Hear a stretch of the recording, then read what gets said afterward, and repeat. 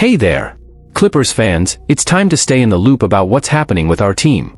Don't wait any longer, subscribe to the channel now and discover this hot news firsthand. Time is running out, don't miss this opportunity.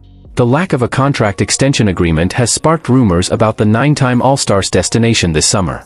Although the most likely scenario is still to see George wearing our jersey next season, the absence of this agreement has opened up space for other possibilities.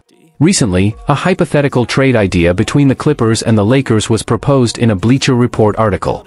The proposal involves Paul George and PJ Tucker going to the Lakers in exchange for Austin Reeves, Rui Hachimura, D'Angelo Russell, Jared Vanderbilt, and a 2024 or 2025 first-round pick.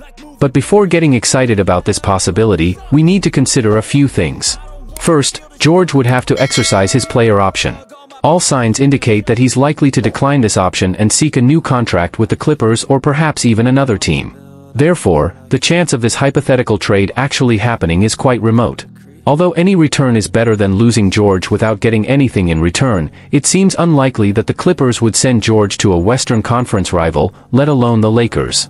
As long as Kawhi Leonard is under contract, our team will be chasing a title, making the possibility of sending George to another Western Conference team with similar aspirations as unlikely as possible. Now, the burning question: what do you think about this trade idea between the Clippers and the Lakers? Leave your comments below and let's discuss the future of our team. And don't forget to subscribe to the channel so you don't miss any updates about the Clippers. Until next time.